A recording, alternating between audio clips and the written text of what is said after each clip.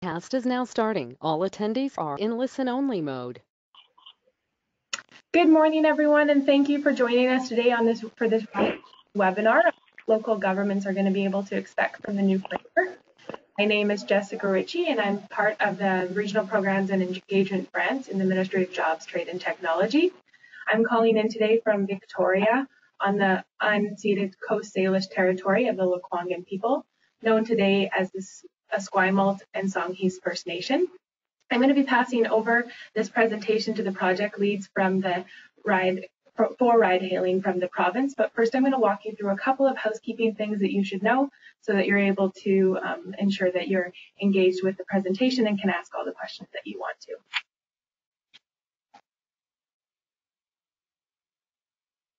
So if you're not familiar with GoToWebinar, right now you are muted and you won't have the option to unmute yourself to ask any questions, but you can use the question pane, ask a question anytime through the presentation, and we will be having a question and answer period at the end of the session. So don't wait till the end, ask them anytime they come up, and we'll be keeping a log of them to make sure that they're asked. If we're not able to get to all the questions, I'll be sending them off to the ride-hailing team so that they can be answered after the session.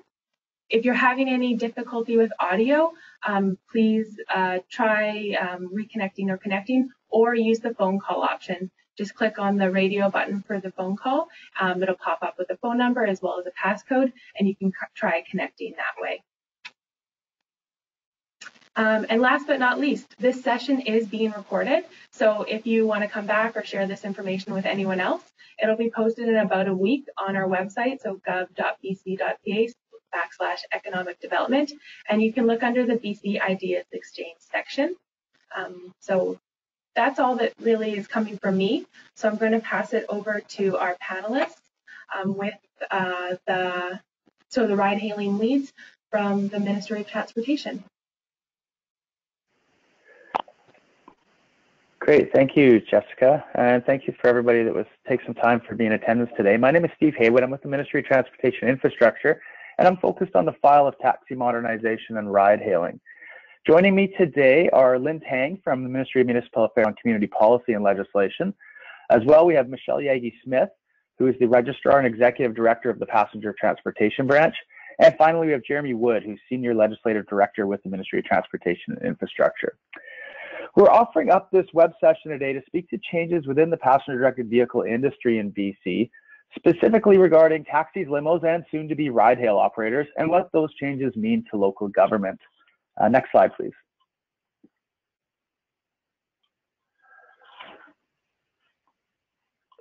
So first off, I'd like to provide a bit of an agenda, what we're going to be looking at. First, we're going to provide some context on the work that was done. Then we're going to discuss the changes that were made, have a discussion on municipal working groups, and then look to some future work. And finally, we'll finish with some questions and comments at the end, as Jessica stated earlier. Next slide, please. Okay, so let's set the stage first a little with some context. The Select Standing Committee on Crown Corporations is a committee that was appointed to look into the introduction of ride-hailing services in BC and to make some recommendations. Parliamentary committees are appointed by the Legislative Assembly of British Columbia to undertake business on behalf of the Assembly itself. Committees are comprised of a small group of private members who have been appointed by the Legislative Assembly, and the committees derive their powers from the House and must report their findings back to the House within their allotted time. In regards to the ride-hail file, the Crown Corporations Committee has examined it twice, soliciting a wide array of consultation from government, industry, and experts, releasing 2 reports, one in February of 2018 and another in March in 2019. The recent March 2019 report provided 13 recommendations for government to consider as it related to fleet supply, boundaries for operation, fares that are charged to customers, and aspects of safety in the industry. Next slide, please. And I think, Jessica, we have a poll question.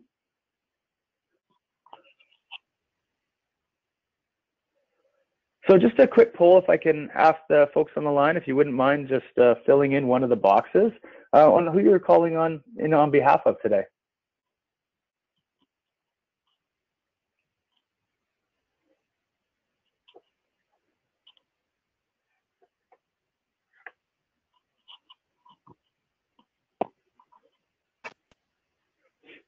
So it looks like we've had about 85% of people respond. So I'm just going to close the poll and share the results with you.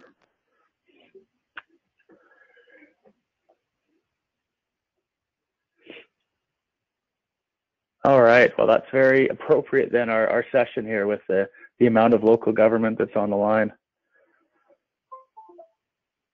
All right, so just furthering with the context, Dr. Dan Hara played a large role in setting the context for change with his report on modernizing taxi regulations.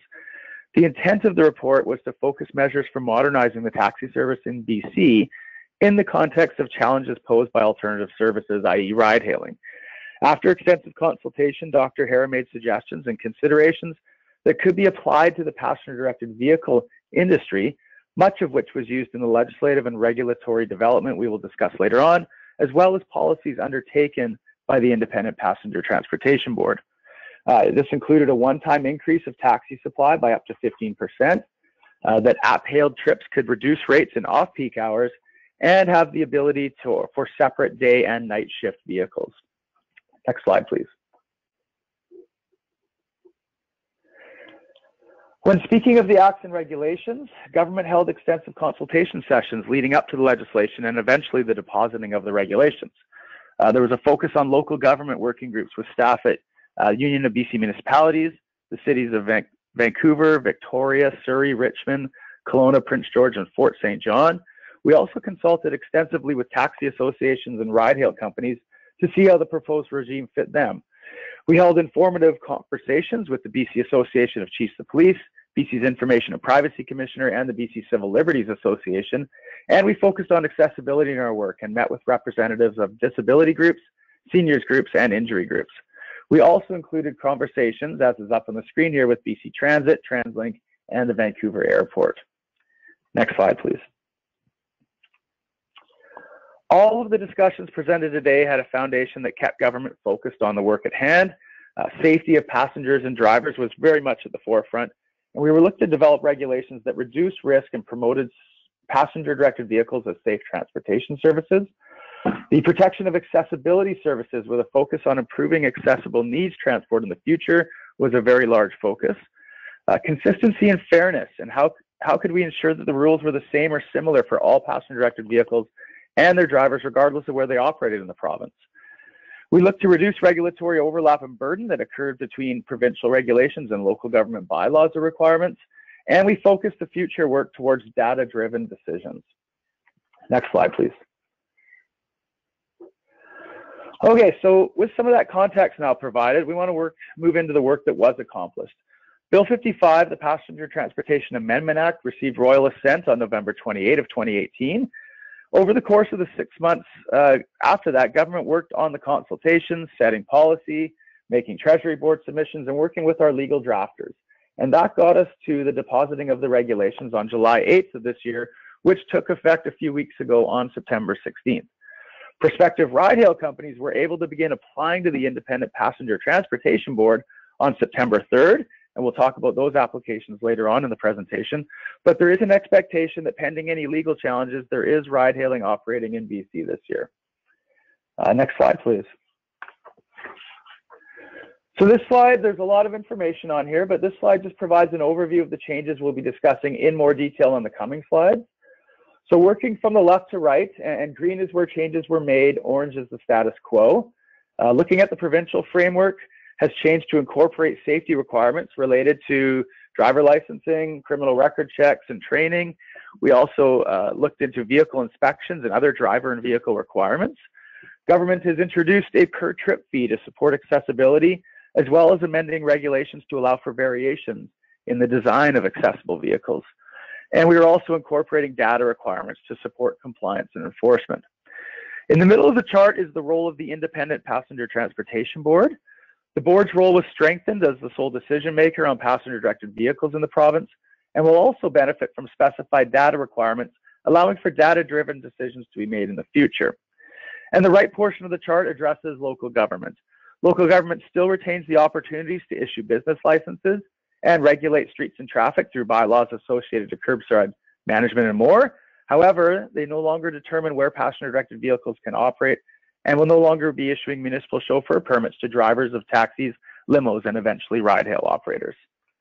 And next slide, please. And with that, I'm going to pass it over to Lynn Tang from Municipal Affairs and Housing. Thank you very much, Steve, for setting out the context for what's to come with the new ride-hail taxi modernization framework. Later on, Jeremy will speak more about the new framework and what changes you can expect. But first, I'll walk you through what's not changing for local governments. As Steve mentioned, local governments will retain their authority to issue business licenses, which includes the ability to set business license requirements in order to meet their community's needs. So as they continue to exercise their authority over passenger-directed vehicles, as a sideline I wanted to mention, refers to taxis, limousines, and ride-hail vehicles. So it's an all-encompassing term that covers those three types of vehicles, by the way. So municipalities can continue to require taxi services to have business licenses if they already do so. And while there is not a requirement for local governments to require ride-hailing companies to have business licenses as well, as it is optional, it's an enabling authority under Bill 55, they can do so if they wish to. You will recall that one of the key principles behind the legislation is to reduce the regulatory overlap between provincial and municipal authority over passenger-directed vehicles.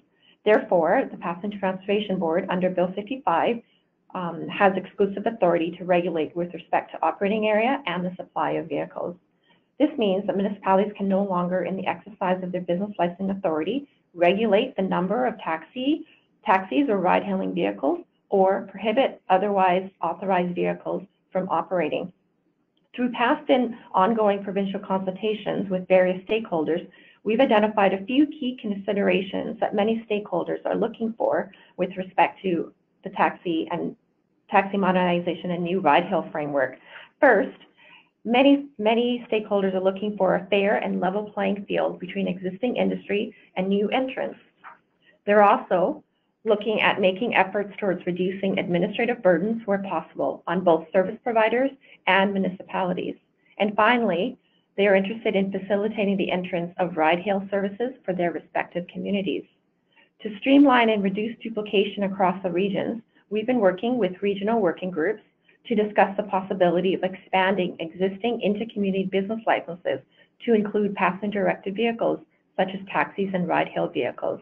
For those who are not familiar with inter-community business licenses, they enable businesses located within one participating community to purchase an inter-community business license, in addition to their basic business license from their municipality, which allows them to operate in other participating communities. In these working groups, we've also discussed other ways in which to reduce duplication and improve consistency, such as discussing the pros and cons of licensing ride-hail companies rather than specific drivers. Another area which is not changing for a municipal authority is with respect to business license requirements. So municipalities retain their authority to set business licenses, and what we mean by that are vehicle types and other standards to meet their local community needs. Eco-friendliness and vehicle age are two examples of which. Under provincial regulations, 10 years and 1 month is the maximum age of vehicles allowed to operate under ride-hail authorizations. Additionally, the registrar has delegated authority under the Passenger Transportation Act to establish vehicle identifiers, also known as trade dress, for the ride-hail industry. Vehicle identifiers are known as stickers, decals, tags, certificates, or some other identifier that must be displayed on each ride-hail vehicle while it is operating under the ride-hail company's license. The Passenger Transportation Board is in the process of consulting with stakeholders, including local governments, regarding some draft requirements. So long as municipal requirements are consistent with their authorities under local government legislation, such as the Community Charter, and do not conflict with the Passenger Transportation Act, municipalities can establish additional requirements for ride-hail services. Once established by regulation, passenger-directed vehicles will be required to comply with the standards of the municipalities in which they operate. If a passenger-directed vehicle operates within multiple municipalities with differing standards, the passenger-directed vehicle will be required to comply with the highest standards. So, for instance, if one municipality requires vehicles to be 8 years of age or less, and another requires vehicles be 10 years of age, the vehicle will have to be less than 8 years to operate in both municipalities. Finally, another area which is not changing is municipalities will retain their authority to regulate traffic through street traffic bylaws and can address traffic and parking concerns through this authority. They may use this authority to decide how their streets are used in matters such as where taxi and ride-hail vehicles can pick up or drop off passengers, where taxi and ride-hail vehicles can park when they're in use, and where they need to be parked when not in use. And also, they can decide which passenger-directed vehicles can use bus lanes. Municipalities will still be able to regulate in that way through municipal bylaws as long as they comply with existing local government legislation and other provincial legislation, such as the Motor Vehicle Act and the Passenger Transportation Act. So next I'm going to introduce Jeremy, or ask Jeremy to walk us through what is changing. Great, thanks Lynn, and good morning everybody. I'm just actually, if you could go back to the last slide before to the content, yeah, what's changing, thank you.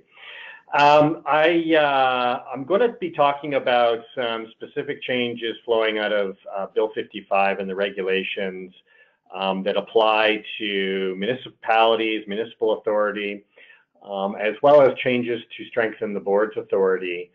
Before I do that, though, I just want to provide a little bit of context for everybody on two very important entities within the legislative framework, just so everybody has a clear understanding of what the role of the board, the Passenger Transportation Board, is, and what the role of the Passenger Transportation Branch, specifically the registrar under the Act, who heads the Passenger Transportation Branch. So I'll start with the board, and the board is an independent administrative tribunal, independent administrative tribunal, whose members are appointed by the Lieutenant Governor and Council or by Cabinet. And the role of the board is essentially to make decisions on individual license applications from companies seeking to operate commercial passenger transportation services in the province. So that would be specifically taxi, limo, intercity bus, and now, of course, as of September 3rd, commercial ride-hailing companies that want to operate in one or more communities in BC. So that's the role of the board. The role of the Passenger Transportation Branch, and specifically the registrar under the Act, the branch is a government entity within the Ministry of Transportation. As I said, it's headed by the registrar, who is a public servant. And the registrar and the branch are responsible for enforcement of the Act and regulations, and auditing companies to ensure compliance with the Act and regulations. And it's important to note, too, that the registrar also issues licenses under the Act for those companies, or to those companies, whose applications the board has approved. Now, just to be clear, though, the registrar and branch staff within the Ministry of Transportation are not the only enforcement entities that can enforce offenses under the Act. It's also worth noting that Commercial Vehicle Safety and Enforcement within the Ministry of Transportation, otherwise known as CVSE, can also enforce offenses, as can police. So I just wanted to set the table, if you will, in terms of the role of the board and the branch, because that's important for what I'm going to discuss here. If we could just go to the next slide, that would be great. So there's really two areas here that I think will be of interest to approximately three quarters of our listeners this morning from local governments that flow out of Bill 55 and the regulations. And the first is the slew of new provincial requirements that are now have been established since September 16th, many of which replace what previously fell under the municipal chauffeur permit regimes in those municipalities that had municipal chauffeur permit bylaws in place. And I'll be talking a little bit more about those. But as well, a set of new, very important responsibilities for companies and drivers is being set out here under the new provincial requirements. And I'll be talking about those, but just as an example, to give you some context, companies will need to make sure that their drivers comply with provincial record check requirements, and I'll provide a little more detail about that in a future slide. And as well, important changes to provide the registrar with a new auditing power to audit companies for compliance and enforcement purposes, as well as increased penalties. And here, the registrar, prior to September 16th, had the authority to issue an administrative fine to a maximum of $1,500. That, as of September 16th, increased to $50,000, so a substantial increase on the administrative fine, but as well a set of new offenses as well, and new penalties under the Act. And Michelle Yagi-Smith, who's the registrar at the Passenger Transportation Bench, will provide you a little more detail on those later after I'm finished speaking. The second area of change is with respect to supply operating areas and strengthening the jurisdiction of the Passenger Transportation Board. And Lynn hinted at this during her slides, and I'll talk a little bit more about these in some upcoming slides. So on to the next one, please. So we'll talk about the provincial requirements and take a little bit of a deeper dive into municipal chauffeur permits. As of September 16th, municipalities that had municipal chauffeur permit bylaws in place could no longer issue those permits in respect of drivers of passenger-directed vehicles. So if they have a bylaw in place that applied to drivers of other types of vehicles outside of drivers of passenger-directed vehicles, so here we're talking about taxis, limos, and in the not-too-distant future, commercial ride-hail drivers. But if there are other types of drivers, this change would not apply to those. It's only for the drivers of passenger-directed vehicles. And provincial requirements are now established to cover matters such as driver licensing, criminal record checks, driver record checks, and driver training. So key areas that had previously been dealt with by way of municipal chauffeur permits in those municipalities that had them established. Next slide, please. So in terms of those specific requirements that are replacing municipal chauffeur permits, drivers must hold a commercial class of driver license. So I'm sure everyone is, there was a great deal of discussion around this leading up to the regulations that came into force on September the 16th, but drivers of taxis and limos, of course, have always had to hold a commercial class of driver license, and that same rule is being extended to the commercial ride-hail drivers. And what that means is, at a minimum, they have to hold a Class 4 driver license, but you can also hold a Class 1 or Class 2. Drivers must pass a criminal record check, and the provincial requirements set out that a driver must submit to an annual police information check with vulnerable sector screening. So that's the highest level of police record check in the province. There are two levels. That's the higher one, higher standard. And in terms of the criminal record check, a driver is ineligible in certain circumstances, which are set out under the regulations. But essentially they are if the driver has a pending charge for specific egregious offenses, or any offense under the Criminal Code or the Controlled Drugs and Substances Act, or if they have past convictions for specific egregious offenses, or a conviction within the last 10 years for an offense under the Criminal Code or Controlled Drugs and Substances Act. And as well, drivers must pass a driving record check, and the look-back period on that is 3 years. And so one example in terms of the driving record check is that a driver cannot have 4 or more convictions for pointable offenses under the Motor Vehicle Act, or they cannot have within the last 3 years, they cannot have a driving prohibition on their driving record, so something like an immediate roadside prohibition, for example. And in the requirements, provincial requirements set out under regulation, it's very black and white in terms of what renders a driver eligible or ineligible, as the case may be. And that is really there because the companies are now responsible for ensuring their drivers meet those requirements, and those companies will be audited to ensure that they're undertaking this new responsibility. And if a company determines that a driver is ineligible under these record check requirements, they need to inform in writing the driver that they're ineligible, and the driver will have within 30 days an opportunity, if they so choose, to appeal that decision to the registrar. And in doing so, the driver needs to make the case that whatever matter is on their, whether it be their driving history check or their police record check, is unrelated to their duties of driving a vehicle for hire.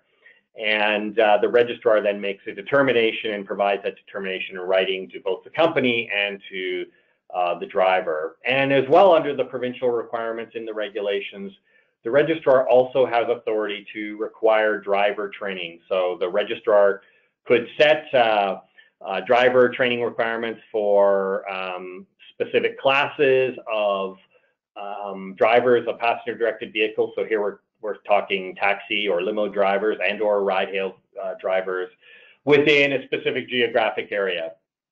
And this is important because the availability of training, of course, varies across a province such as ours with such geographic diversity and size of communities and institutions available to deliver training. Okay, next slide, please. Great, and so now this is important to point out that though in those municipalities where municipal chauffeur regimes were in place, any driver effective September 16th, when the new provincial requirements came into force that was holding a valid municipal chauffeur permit, those drivers can continue to drive on their municipal chauffeur permits until they expire or September 16th, 2021, so 2 years after the new provincial requirements came into place, whichever comes first. But effective September 16th, all companies had to issue what is called a record check certificate to their drivers. So taxi drivers, for example, need to have a record check certificate issued, and it needs to be displayed in a place in the motor vehicle so it's viewable by passengers. And in the future, ride-hail vehicles, drivers of ride-hail vehicles will need to, the companies will need to issue the same type of record check certificate. However, that can be displayed and made available by way of the app. And as well, of course, there are drivers as of September 16th that were driving in municipalities that did not have a municipal chauffeur permit regime in place. And those drivers do not need to comply, and the companies don't need to ensure their drivers comply with the new provincial requirements until January 2nd, 2020. And that's just there to provide some time for these drivers or companies and their drivers to prepare for the new provincial requirements. Okay, next slide, please. Okay, and I've sort of hinted at this earlier, but licensees or the companies have duties, of course, with respect to record checks. As I've mentioned, they need to ensure that their drivers meet those prescribed requirements. They have to issue letters to those that they deem ineligible under the prescribed requirements. And as I mentioned too, those drivers would have 30 days then to apply to the registrar for a review if they're denied and deemed ineligible by the company they want to drive for.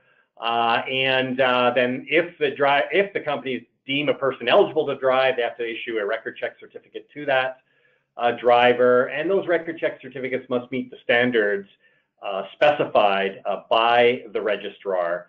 And so that could be things like the size of the record check certificate and or the quality of it, size of the font, placement of required information under the regulations,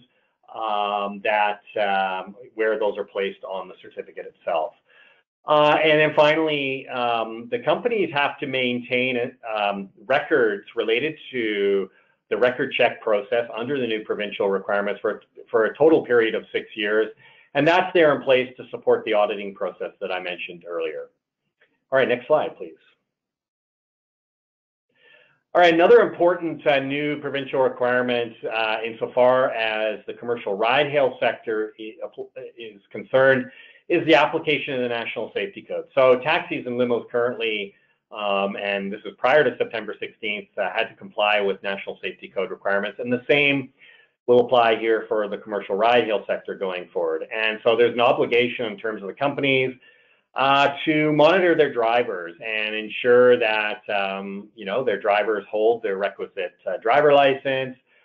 They need to monitor the hours of service of drivers to ensure that those drivers are not driving more than they're allowed to under the regulations.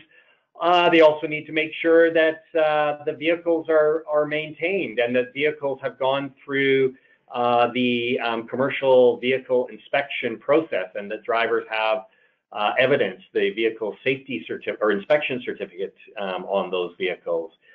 Next slide, please. And in terms of the inspection for these vehicles, there was a change under the regulations effective September 16th. Previously, taxis and limos were required to undergo an annual vehicle inspection. And the changes effective September 16th actually were based on, and now in place, based on a interval of 40,000 kilometers. So if a taxi, limo, or commercial ride-hail vehicle in the previous year had or was operated for less than 40,000 kilometers, then the requirement for that vehicle would be an annual inspection. However, if the vehicle was operated in the previous year more than 40,000 kilometers, then there would be a requirement for that vehicle to be inspected every 6 months. Okay, next slide, please. Okay, and now we're just going to talk about a little more deeply about the changes with respect to strengthening the authority of the Passenger Transportation Board in respect of setting the operating area and supply of vehicles. So as Lynn mentioned, municipalities, as a result of Bill 55 and the changes therein that were brought into force on September 16th, no longer have authority with respect to determining operating areas of passenger-directed vehicle or supply of vehicles. And so there was amendments in Bill 55 to the Community Charter and the Local Government Act, which essentially set out that a council must not regulate in relation to the number of passenger-directed vehicles that may be operated under passenger-directed vehicle authorizations or transportation network services authorizations. And a council must not also prohibit vehicles, here would be passenger-directed vehicles, from operating in the municipality, including without limitation, prohibiting the issuance of a license to a person to operate a vehicle for the sole reason that the person holds a license issued by another municipality to operate the vehicle. So those were the changes essentially in Bill 55 with respect to municipal authority. And those changes left the board with the sole authority, as I said, to determine operating areas and supply of vehicles. Now, I understand that we have a poll question related to this slide. So if you could just bring that poll question up there. And here it is, that if you are employed in a municipality, will your municipality be making amendments to its bylaws related to ride hailing?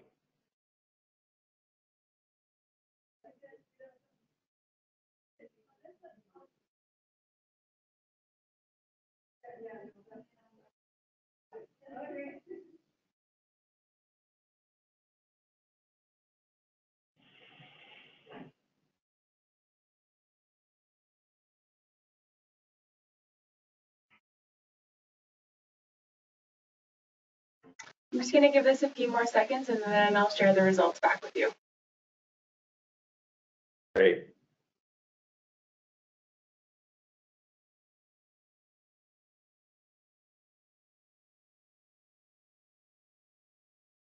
Okay. Great, thank you. Just head back to the presentation and on to the next slide, please. Yeah, I think we've already done this. Yeah, there we go. Yeah.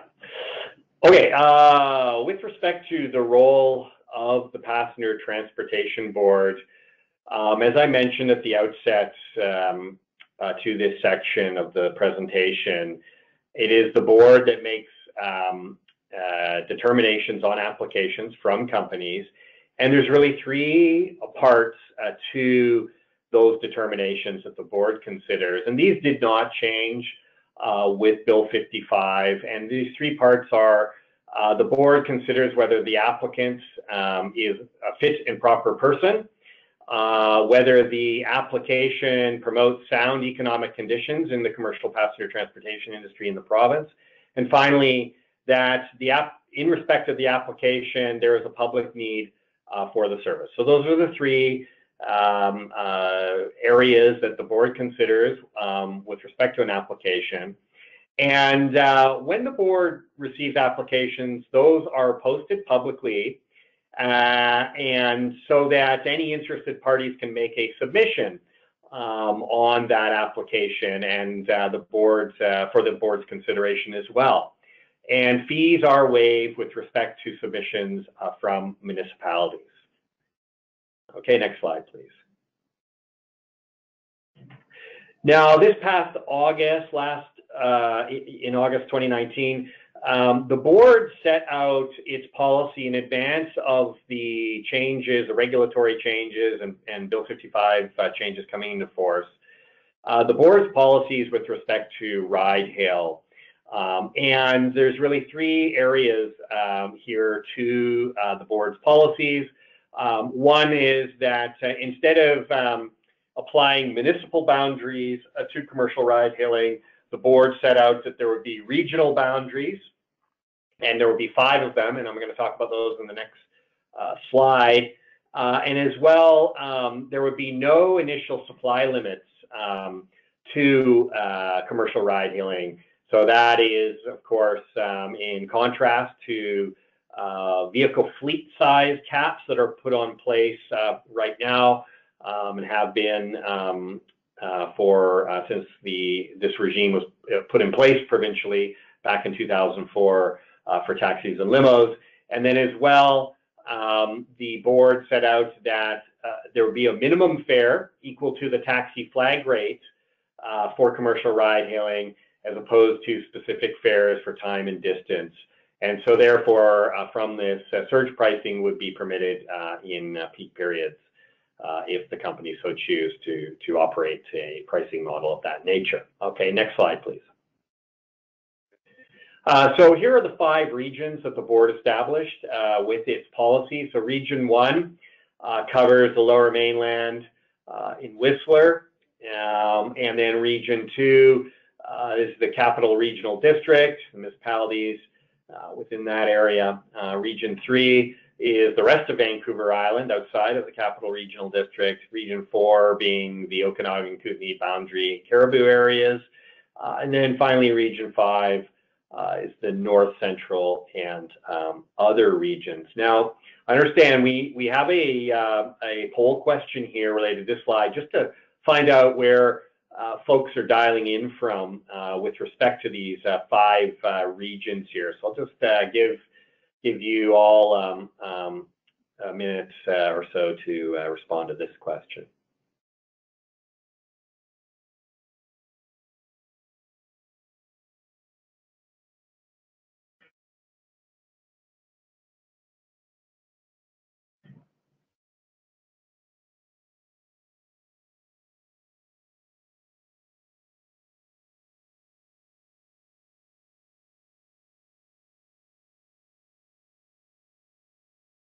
All right, I'll close this one and I'll share the results as well.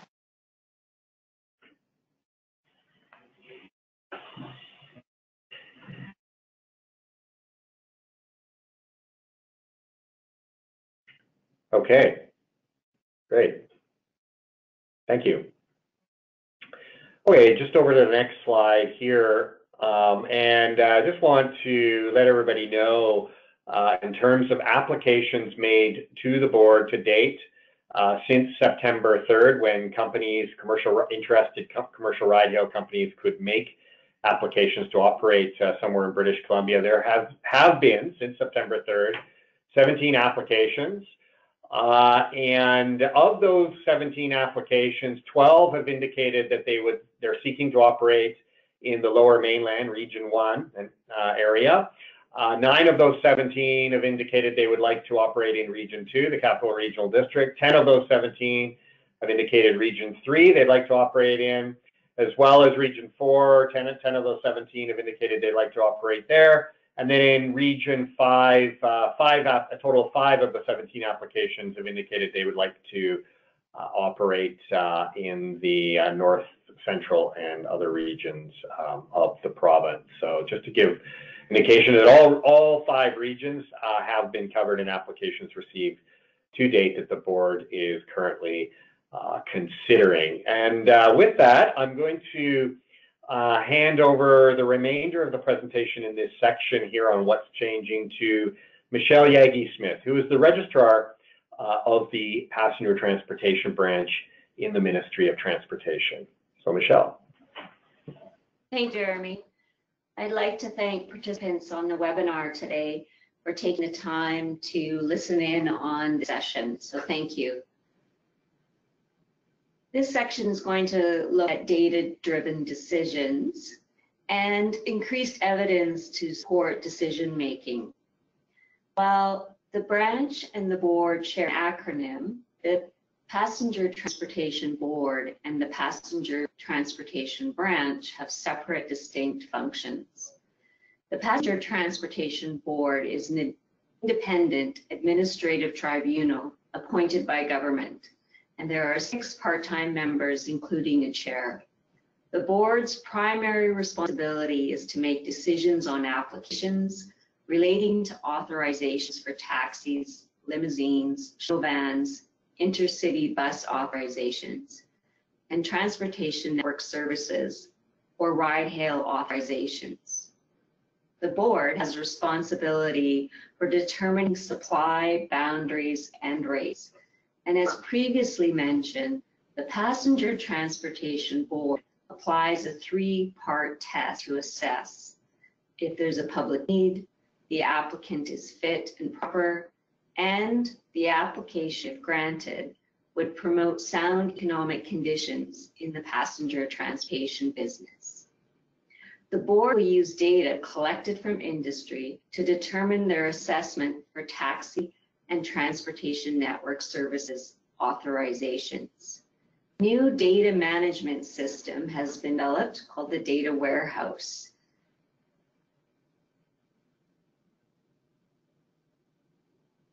So the data warehouse will be a requirement for the transportation network services companies as well as taxi companies to implement their ride data during the day. And this information will assist in providing evidence for the board to support their decision making. They'll also be able to look at fleet size and congestion impacts. Next slide, please.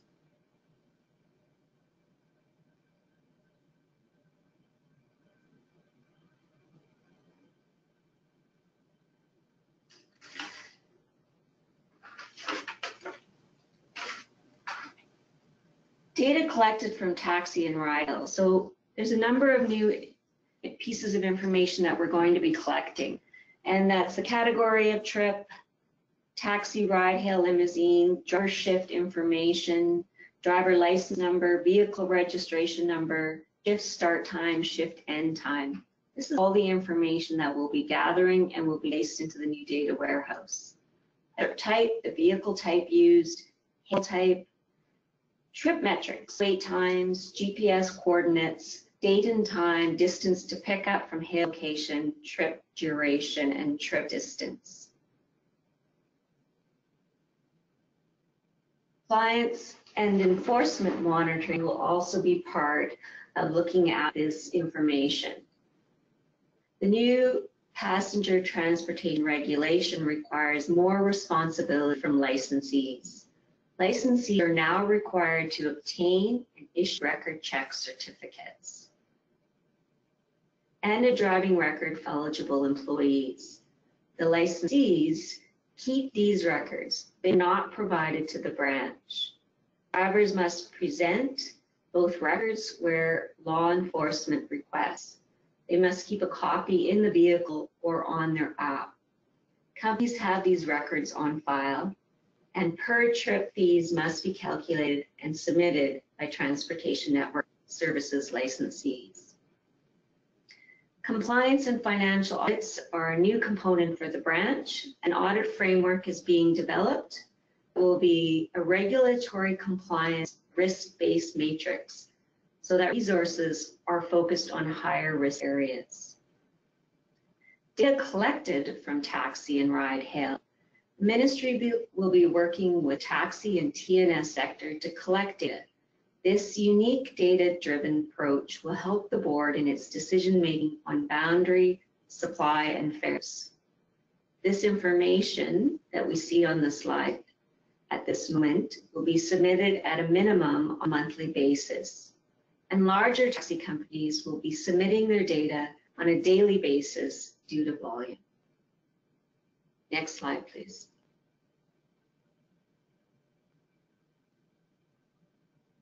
The current focus is on implementation of the data warehouse and collection of data. It's a future goal to share the anonymized data with municipalities through memorandum of understanding or information sharing agreement. And this data will aid in municipal transit and infrastructure planning. Municipalities will be able to regulate where Transportation Network Services vehicles can stop and if drivers can use HOV lanes or not. Slide, please. Enforcement. Enhanced authority has been provided for investigations and audits. The passenger transportation enforcement officers increased from 3 in the past year to 9. There are now 8 passenger transportation enforcement officers and 1 supervisor. Records will be reviewed by the BC Passenger and Transportation Branch and/or Commercial Vehicle Safety and Enforcement. There's increased penalties under the Passenger Transportation Act. Company can receive up to an administrative penalty up to $50,000. Drivers can receive a daily fine of up to $5,000 per day of operation without a Transportation Network Services license. These drivers are also subject to possible further sanctions for not disclosing the commercial use of their vehicles to lease and insurance providers. Companies operating as a Transportation Network Services can receive a daily fine of up to $100,000 per day of operation with a Transportation Network Services license. And finally, a company can also have its transportation license canceled. Currently, with cooperation with Steve Haywood, who spoke to us earlier, lead of the Ride Hail Taxi Modernization Project, staff in our office, the Passenger Transportation Enforcement officers have been working with a number of areas and organizations and municipalities to provide education sessions. They're working with law enforcement and other enforcement personnel to provide information on how increased penalties and authorities for investigations is working. Next slide, please.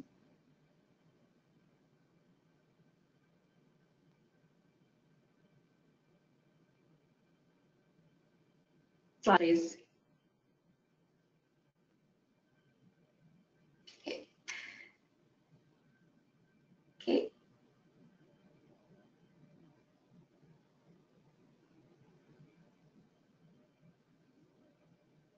Thank you very much. Accessibility. Right now, the taxi industry has only one option for people to enter and exit accessible vehicles, and that's by rear entry only. With this regulation, both rear and side entry accessible taxis and ride-hail vehicles will be allowed to ensure the industry has a wider array of choices and flexibility in purchasing. This is so the accessibility community has access to more vehicle supply. Additionally, transportation network services operators will have an administrative cost of 30 cents per trip license fee applied to non-accessible trips in ride hail. I'm going to turn this over now to my colleague Lynn, again from the Municipal Affairs and Housing Ministry. Thank you very much, Michelle, for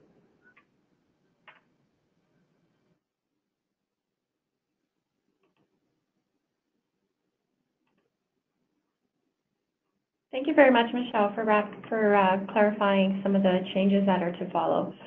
During the development of Bill 55,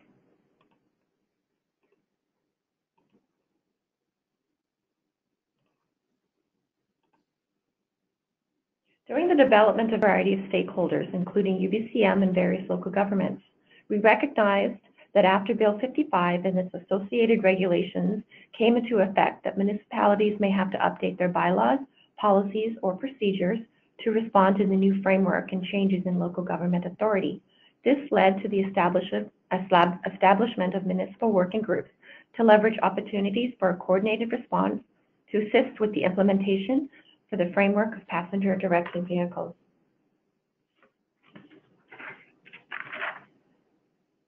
First, we established a provincial working group to address pre- and post-implementation challenges. Some of the topics that this working group has discussed include business licensing issues, enforcement, data requirements, and vehicle identifiers. Due to feedback from this working group that municipal staff would benefit from learning more about these details, led to us arranging for this webinar to take place, to which you've been invited.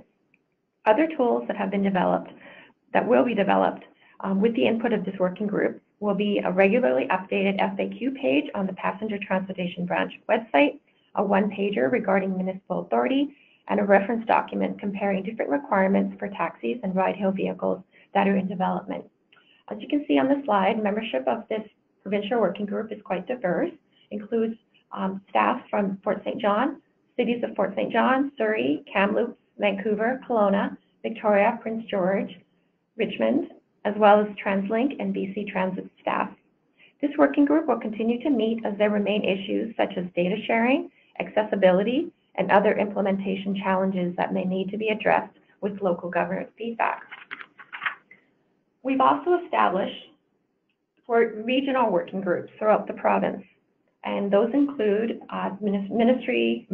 municipal staff from the Greater Victoria region, the Okanagan-Similkameen region, and the Lower Mainland. These regional groups are meant to facilitate coordination and discussions, and the membership of these groups was purposely drawn from existing inter-community business license partnership groups. The three purposes of these working groups were, first, to share information between municipalities and the province regarding how implementation of ride-hailing may look like in specific communities, and additionally, the province sharing its plans for data requirements and vehicle identifiers. Secondly, these regional groups serve as a forum for discussions regarding a regional response to the new framework in a manner which reduces duplication, improves consistency, and reduces administrative burden. And finally, we have discussed at these regional groups the possibility of expanding existing intercommunity business license partnerships to include passenger-directed vehicles. These groups will also continue to meet on an ongoing basis as part of the province's commitment to reviewing how the system is working and to make any changes to deal with issues that emerge as ride-hailing comes into force. This brings us to the next slide, which Steve will walk us through. Okay, thank you.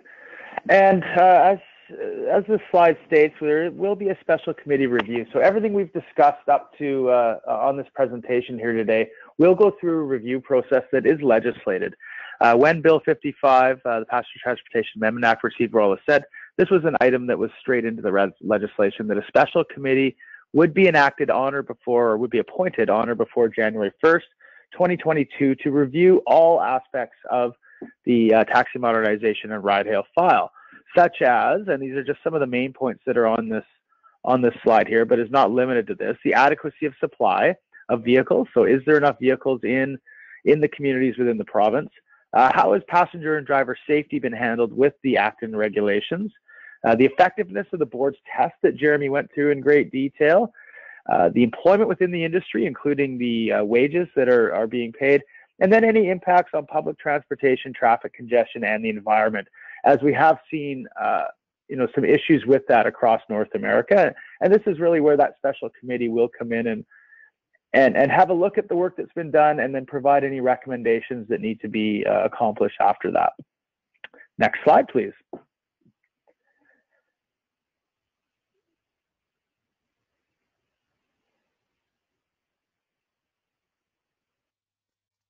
The slide that will be coming up next is, there it is. There's some passenger transportation branch contact information.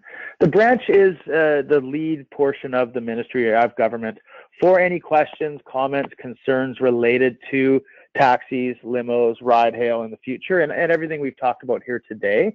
So on the slide, you have some contact information. Please note the telephone and email. Those are the important areas. Lynn mentioned the passenger transportation branch website.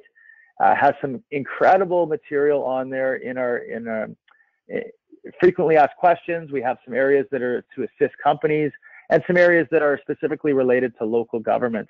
And we didn't put that up on the slide here, but the easiest way to find the passenger transportation branch website is through Google.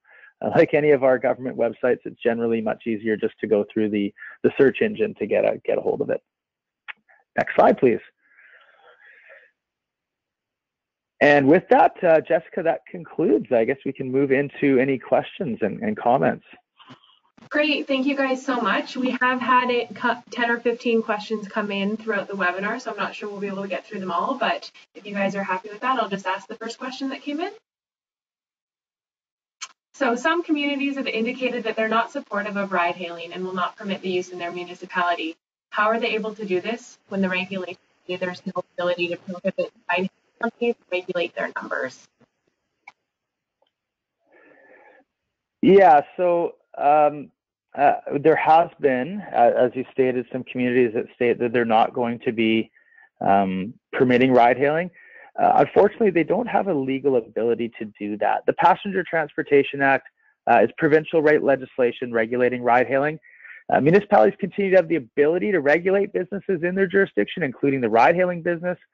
However, the regulations must be consistent with their authorities under the Community Charter, and those regulations must not conflict with the Passenger Transportation Act itself. So I think any communities that have stated that, will be speaking with their legal advice and prior to likely following through on those items.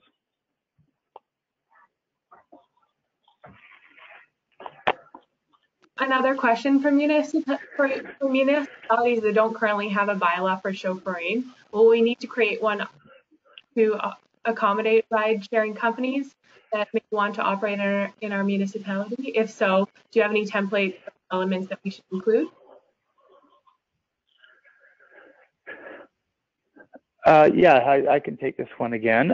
So no, what happened with the Act and regulations is that municipalities do not need or cannot issue chauffeur permits for taxis, limos, or ride hail operators as of September 16th. That now becomes a provincial requirement, and that's something Jeremy talked about a little earlier around the record check certificates for criminal record and driver record that are issued by the companies now as opposed to the municipalities. So I guess that's a long way of saying no, you do not need to enact any regulations or any bylaws related to municipal chauffeur permits. Unless you're looking at removing any existing, but I think the question was more related to municipalities or local government that does not have any rules currently in place.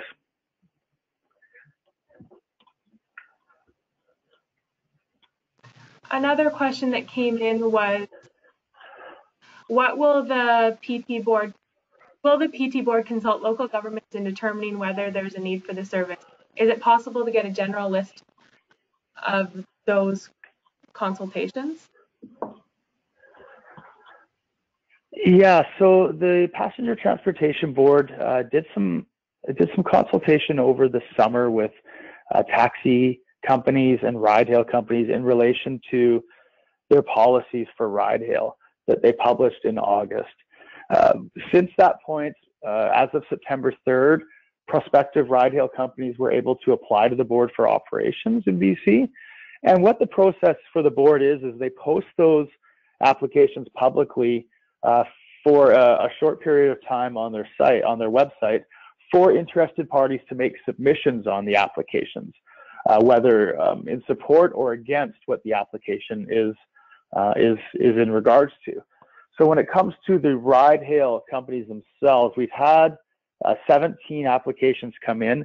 16 of those applications have either already been posted on the board's website, or are in the process, are currently in process of posted. So they're up that are available for folks to make submissions on. When it comes to municipalities or local government, the board has waived their submission fee for any submissions that are coming in on the ride-hail applications. But I would, I guess, recommend to the person who is asking the question to have a look at the Passenger Transportation Board website and go into their weekly bulletins, and that's where they publish the ride-hail applications themselves, so that interested parties can make submissions. And another question, just in terms of the companies that are applying. So is there a location or information available to which companies make applications in a specific area? I'm looking specifically for Region 4. Yeah, same thing on the Passenger Transportation Board website through the weekly bulletins. And if you want, you can also email the branch and we can get that information on that website, on the address that we had up a few slides ago, so that we can, assist you if you're unable to find the location for the Passenger Transportation Board and where they're publishing the applications. And another kind of similar question, for those companies that are making the applications, do they have to operate in the entire region that they make the application for? The board itself, when they publish their the approvals for applications, will dictate the region, and we're not sure if they're going to dictate exactly the operating areas within that region. It's not expected. I think that's going to be up to the companies themselves, depending on how they feel the market is, and whether it's in their their business interest to be operating within every area of that region. The regions themselves are quite large, so it's hard to say. It's really going to be a business decision mixed with the approvals that the board places. Another came in. Can you give some examples of how the 30-cent fee that's collected will be used to better support disabilities? Yeah, so this is a great question. This is an item that when we came forward with the acts and regulations, it was a notional as to how can this fee be used, and the reason it was notional is because we weren't entirely positive as to what the board's policies were going to be. We didn't know how many companies were going to apply to enter into BC, nor how many vehicles and drivers would be out there, including how many trips would be there. So it was very difficult for us to state from the beginning, without knowing how much revenue was going to come in, how that revenue could be used. Now that we have been able to see what the board's policies are and the broad range of applicants for the ride-hail industry, it's giving us a bit of a better idea, and we're just starting now to explore through consultation as to how those fees can be used to support accessibility. There's a number of different ideas out there, but we want to make sure that we have those discussions with the accessibility groups, with the taxi and ride-hail operators, and other interested stakeholders such as municipalities, so that we can make sure that that revenue is put to good use to supporting the accessibility community. Some of the ideas we've heard is, perhaps offsetting some of the cost of the accessible vehicles. The vans themselves are quite expensive, not the vans, but the conversions, to make it wheelchair accessible. Perhaps the money can be used for training. Perhaps the money can be used for, to offset the cost of the accessible trip itself. There's a lot of different ideas out there, but we've got to go through that process now, from now over the winter, to really try to drill that down. And then as we start to see approvals come out from the board, and as we start to see operations happen, we'll get a good sense of what that revenue is and the trends in the growth in that revenue to be able to apply that to support the accessible community. Great, thanks so much. Another question that came in, given the significant regulatory requirements for ride hailing, there will definitely be a lot of barriers for entry with small and rural communities. Many don't currently have taxi services. How can regulations be better structured to enable ride hailing in small rural communities and in turn solve many of the economic and social challenges with this? I'm sorry, Jessica, I wasn't able to hear the whole question. You were cutting in and out a bit. I'm not sure if any other panelists heard the full question or are able to answer. Sorry about that. It was significant regulatory requirements for ride hailing. There's been barriers within small and rural communities, many of whom don't have taxi services. How can the regulations be better structured to enable ride hailing in small rural communities? Yeah, it's another good question, and I think that's one that we're going to want to hear from the small and rural communities. The regulations themselves are in line with a lot of other areas of North America. When it comes to the criminal record checks, the driver record checks, the vehicle inspections, that is some similar areas that are, like I said, across North America. The Class 4 license is fairly unique to BC and Alberta, as well as New York has a license class designation. So that part is likely a little unique comparatively, and that's an area that I know that government has heard is something that is wished upon to be relooked at. But I think as this progresses, as applications are approved, as rides are starting to happen within the province, that's where we're going to want to see where are the underserved markets and what can happen there, whether it's ride hail, taxi, or otherwise. And if I could just add to that, Steve, the special committee, which you highlighted in that portion of your presentation, I think is key here, because services to rural and remote areas of the province is one of the key pillars of analysis in that review.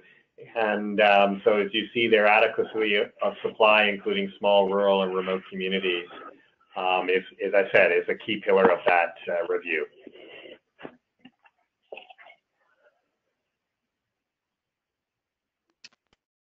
Another question, has there been any indication as to whether TransLink or BC Transit will be utilizing the service of ride-hailing companies? There has been some discussions, but I have not heard any indications one way or the other whether that will be formalized. I really don't want to speak on behalf of their agencies. I'm sorry. No, that's not a problem. A question that came in, why are winter tires a requirement? Who would be determining that? So winter tires are required based on signage that's on the highways themselves, unless there is any municipal requirements for winter tires. I'm not sure if there's any local governments in the province that do have that requirement, but the Ministry of Transportation does require it to be used, or winter tires or all-season tires to be used on the majority of the mountain passes in the province, and that's placed by highway signage. It's between October 1st and April 1st, I believe, for the majority of the areas as to when the tires are required. But that is something that is, by highway signage.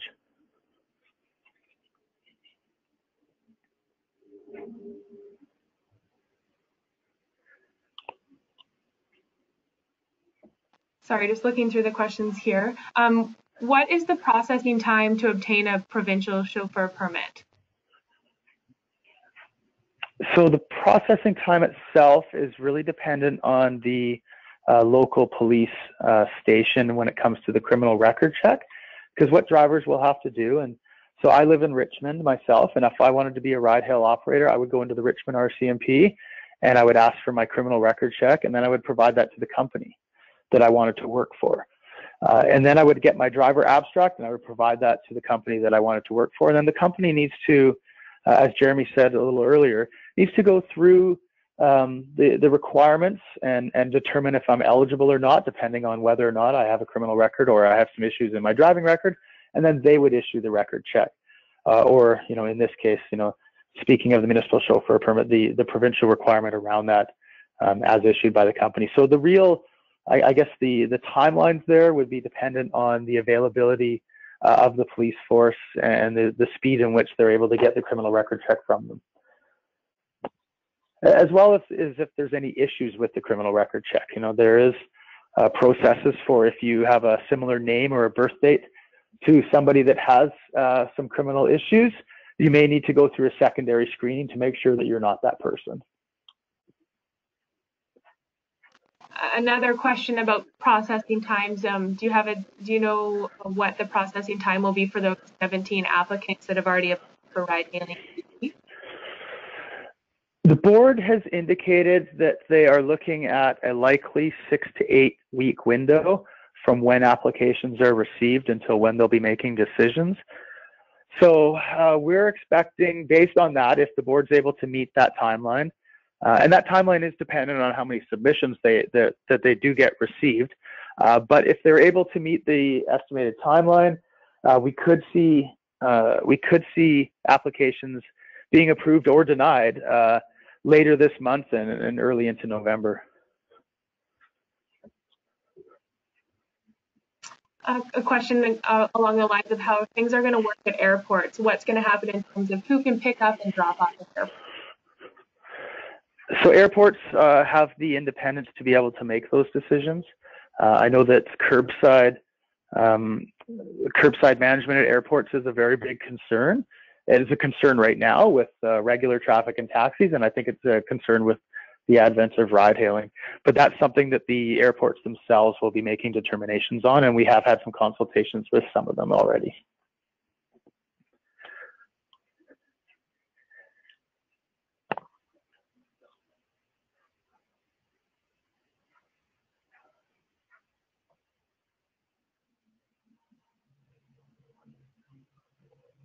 If a driver is denied by one company, what measures are in place to ensure that the driver is not hired by another company?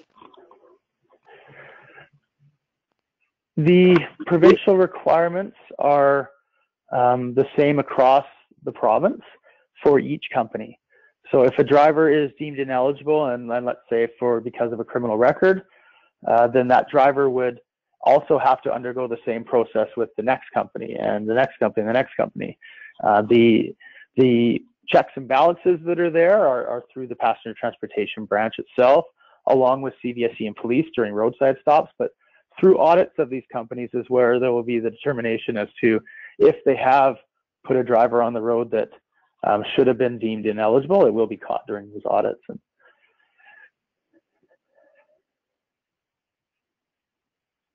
And what is the makeup of the special committee? So the special committee is to be appointed by the Legislative Assembly of British Columbia, and it'll be made up of members of the legislature and be composed of all parties. So it'll be an all-party committee of members of the Legislative Assembly.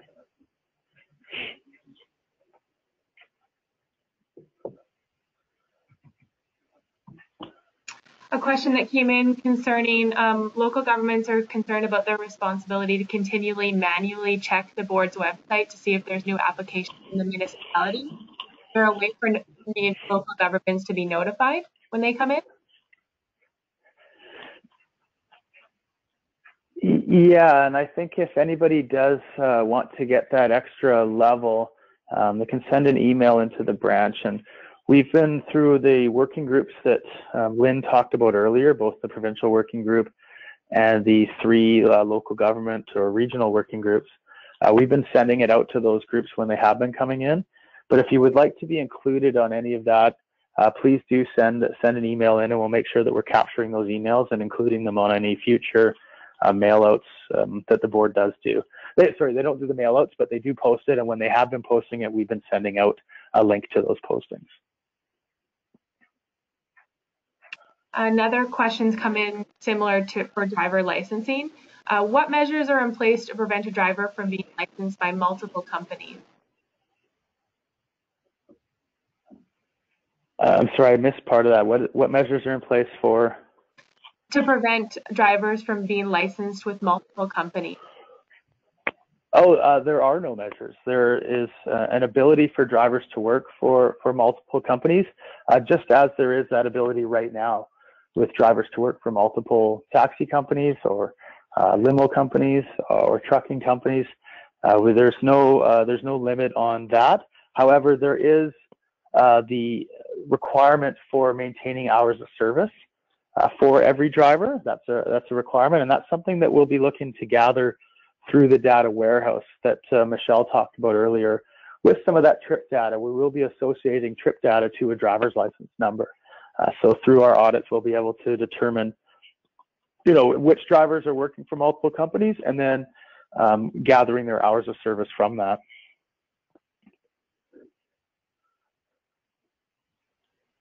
Great. So we have had quite a number of questions come in. You've done a great job at answering those. Some questions were duplicate or had information, so I've tried to combine them. But if anyone feels now that they have a question that hasn't been answered, or they don't want to follow up with that question via email, if you just pop to the question box now, and we'll just keep these guys on the line for another couple of minutes just to make sure that everything gets answered.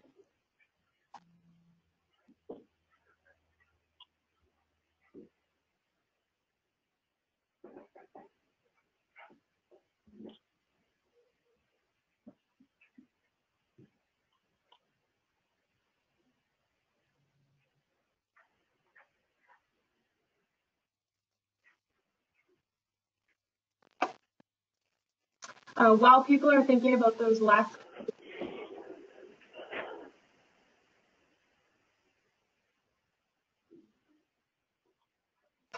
question came in, can you comment on whether you're liaising with the Minister Simpson on the accessibility framework? Sorry, I cut out a bit again there. We're liaising with Minister Simpson on the accessibility framework from Social Development and Poverty Reduction?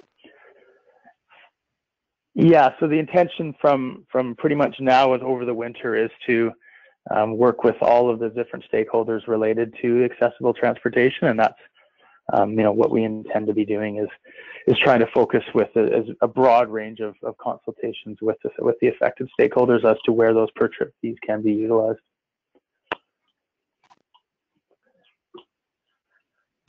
Are local police permitted to charge a fee for the criminal record check?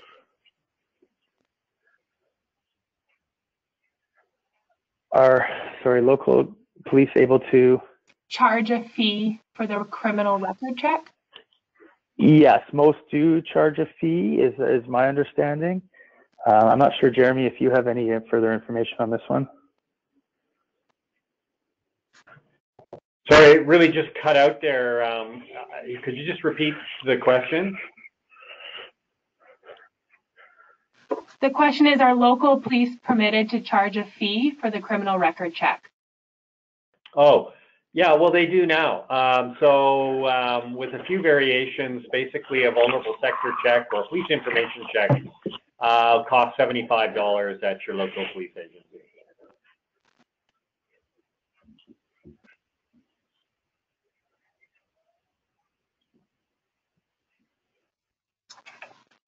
Another question, recently we received a consultation notice in regards to the vehicle identifiers. I've supplied feedback on this matter, however, have not received any notification as to whether the reviewing agency has received our comments. How will these comments be reviewed, and what criteria is determined if the recommendation will be implemented? Michelle, do you want to take that one? Absolutely. Jessica, can you repeat it again, please?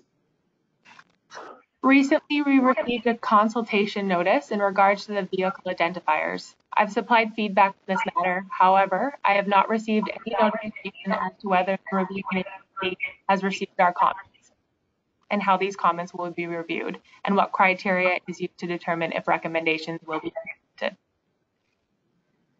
So you're in and out, but I think, so essentially someone has submitted comments and they're not sure whether or not they've been received, and how will comments be assessed? Is that the just question? Yes, that's my understanding. Okay, thank you. Sorry, Jessica, you were going in and out there. So for those on the participating in the webinar right now, we have a consultation notice up on the PT branch website, and emails were sent out to all of the stakeholders to indicate that consultation was going up, and it is available for 5 business days until next Tuesday, October 15th. And so, of course, all consultation submissions are going to be reviewed and assessed. And there is a internal ministry working group committee that is also working with board staff and members of staff from Municipal Affairs and Housing, as well as our Legal Services branch from the Ministry in general. So all comments will be assessed. And maybe Michelle, if you don't mind, if I can just add on as well. When it comes to vehicle identifiers, in the ride-hail industry, we're actually hoping that the vehicle identifiers, or the intention for the vehicle identifiers, is for law enforcement, whether it's police or commercial vehicle safety or the passenger transportation branch or local bylaw. The vehicle identifiers are meant for enforcement to be able to identify a ride-hail vehicle. When it comes to clients that have hailed the vehicle on the app, we really want to get the message out to not look for vehicle identifiers, but look for the license plate of the vehicle and make sure that license plate matches the one that is on the app for the vehicle that was hailed. Because what we've seen in other jurisdictions is, where clients perhaps are getting into the vehicle thinking it's theirs because they've seen the decal on the window, and they're getting in the wrong vehicle. And then we know when that happens that there's potential for bad things to come from that. So we're really trying to get the message out to clients. If you're going to be getting in a ride-hail vehicle, make sure that you're getting in the one that the license plate matches on the app. Don't be looking for the trade dress. That trade dress is really for, like I said, for enforcement and officers to be able to identify.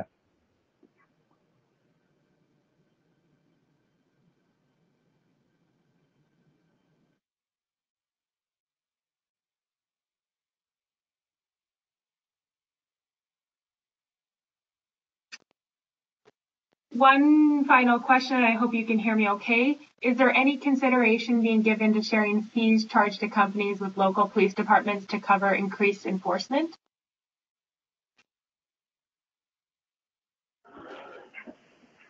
At this time, the Act and regulations did not contemplate that. The Act allows for the fees to be utilized by the Lieutenant Governor and Council for the costs of the administration of the work within government, as well as for the to support accessibility. There was not any discussion to date that I'm aware of in regards to looking to get some of those fees back to local police or otherwise for enforcement.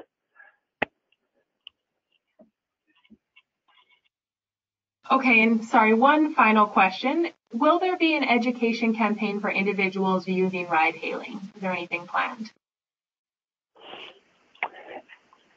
Yes, we have been trying to promote the branch website as much as possible in regards to the current requirements, but as ride hailing does come out, you will see coming from the Ministry of Transportation a number of media releases and whatnot to make sure that everybody is aware of the requirements, as well as some of the aspects of safety, like I just was mentioning around the license plates, making sure that you're getting in the right vehicle. Those are items that we'll be looking to come out with once ride hail, or once the board has made decisions and we have an indication that the ride hail companies will be starting to operate. We want to make sure that that is timely. So we didn't want to put anything out early so that it's forgotten by the time the rides start happening, but that is what we'll be seeing likely in the coming month or two, depending on when the ride hail operations do start. And if I could just add to that too, we have set requirements for the information that the hail companies have to provide on their apps. So it is a fulsome list of the types of information like the vehicle, color, make, model, color, license plate number. So when individual who's hailing on their app have all that information, and so that information will be available on the app. And then as Steve has alluded to, we'll also have information on the website, and there'll be media education in terms of For those citizens who haven't in other jurisdictions used Ride Hail, so there'll be some information of how that information is conveyed. Fantastic. Thank you so much to our panel for both presenting the information that you had as well as answering all those questions. I'm just going to take control back here.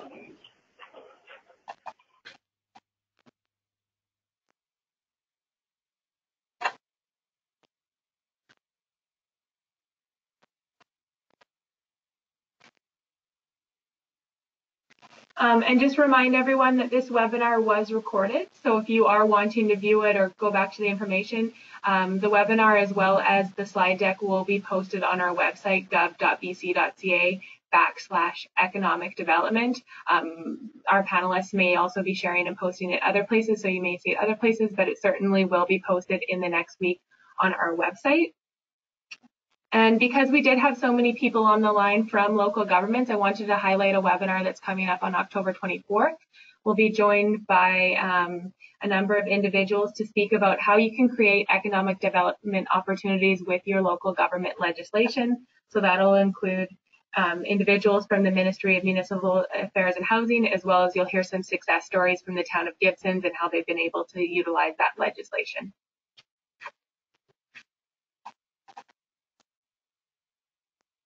And just wanted to thank everyone for taking the time to join this webinar. If you have any questions, obviously you've been given information for our panelists, but if you have any questions for our branch specifically, you can email us at economicdevelopment@gov.bc.ca. So I'll be following up with the panelists after this just to share those questions that they had so they have everything marked, or if anything else comes in. If anyone has any questions, please reach out to our branch.